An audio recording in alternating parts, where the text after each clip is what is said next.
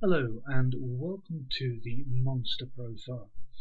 We're using this as an example of registering information on a recruitment agency website.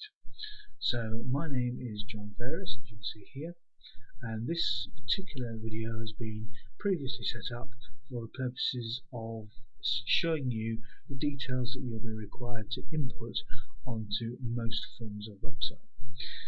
The first video that we put together showed how we could actually register the initial stages on Monster. So details like this postcode and details have already been inserted, as has the email address. That is the first stage of registering with Monster.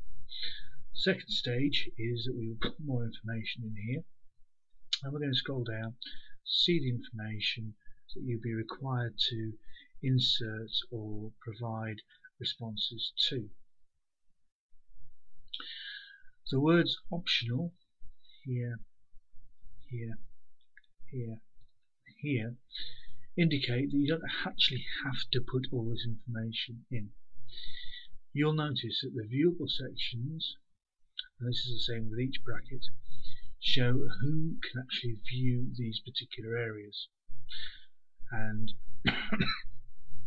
may be or may not be relevant to everyone.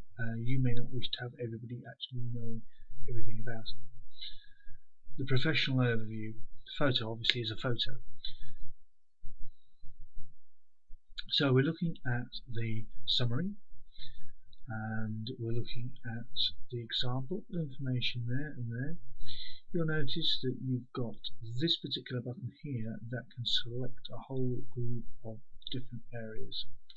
So within a questionnaire we will be looking at asking that sort of information to ensure that you've provided us with relevant information towards any form of recruitment process. So experience is the next section, and you can see straight away we're looking at the questions that you'd expect to have. The description note is optional, as is skills.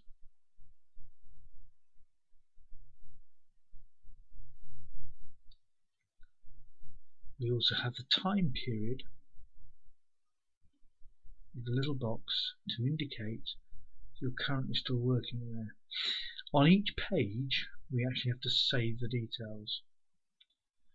So again, with education, you'll be looking at the skill level, you'll be looking at the name of the school and the dates attended. These are basic areas that most companies would expect you to be providing information on.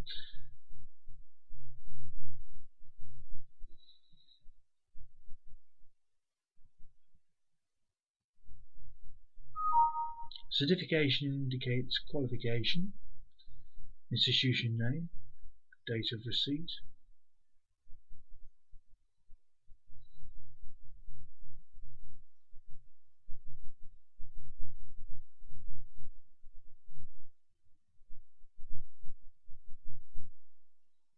What skills you have. So again, you need to be thinking about those skills. What can you actually do? Are you proficient with Microsoft products, etc.? Membership and awards. Now, for a lot of companies, this may be very, very relevant.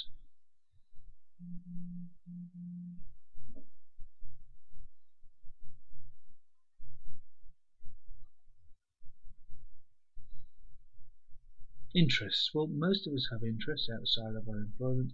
Some employers are looking to have that sort of information. And you'd add stage by stage.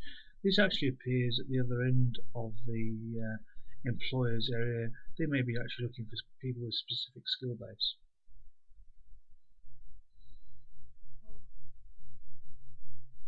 This, I think, is possibly one of the most relevant sections from the viewpoint of alerts and emails.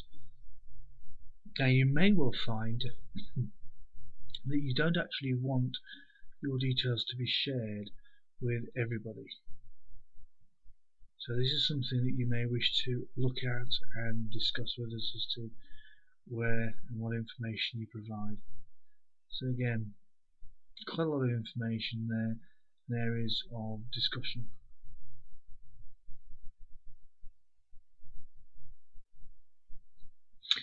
The profile visibility. Now, for some people they want to limit it. For many people, however, they want their information to be out there so that employers will find them. In many instances, there's the option to add the CV. Now, this is going to be relevant to a lot of people. It is in CV, or you may well find the word resume, which is actually the same word as your CV. The resume tends to be for the American market. Now, here are the key forms or formats like your PDF and Word documents and etc. that you need to actually be sending out. You may well find if you try to put a photo in there, it may go over the 500 kilobyte data level. So again, something to reflect on. So there's a whole group of questions there that you may need to think about when actually putting your questionnaire together and to actually put yourself online. We help you with this within the bracket of the services that we provide, and we also help you if required with setting up email, etc. So if there's any further questions you might have, please don't hesitate to contact us. Thank you very much indeed for watching this particular video.